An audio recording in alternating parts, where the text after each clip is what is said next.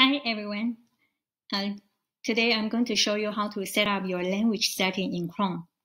First of all, you have to open the Chrome, of course. And when you're in Chrome, you go to the setting. The settings is on the three bars. You can see the over here three dots, settings. And when you look at the settings, you're going to the advanced over here, advanced. And on the advanced, scroll down to find the language. Over here, language. And you're going to add some language. So going to see, for me, I have installed the Chinese language, English, Simplify, Hong Kong, and you can decide which one. You just click the add language. And when you're adding language, you can see which language you are going to have.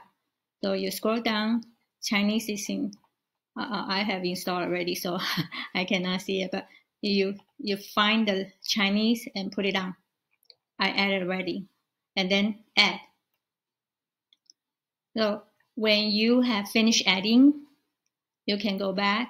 So just refresh the Chrome, and you can see it is working. And another thing on the Google document, you can scroll down to File. Right now, there's a way to add the language on Google document. You click on language and scroll down. When you scroll down the language, you can see that, oh, they're Taiwan, they're Chinese, they're languages. You can see it. So you can click on it. It's also appear on the slide.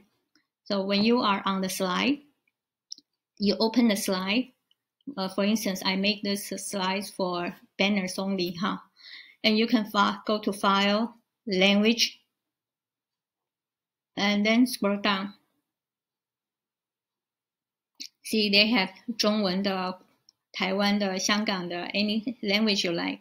You click on it, and when you are typing in the slide, then since you choose a language, so when you are insert font, you can see the insert font.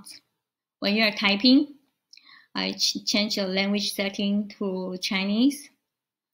And on the side setting, when I want to type, then I can type in Chinese now.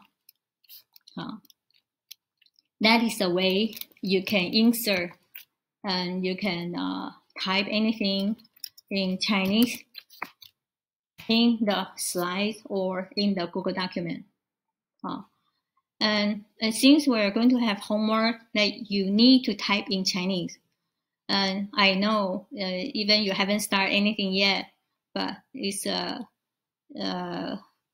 you have to set it up instead of just using the Google Translate to find the Chinese. So that is a way I want you to share how to do it in the setting of language. And so that is all. Thank you. Bye.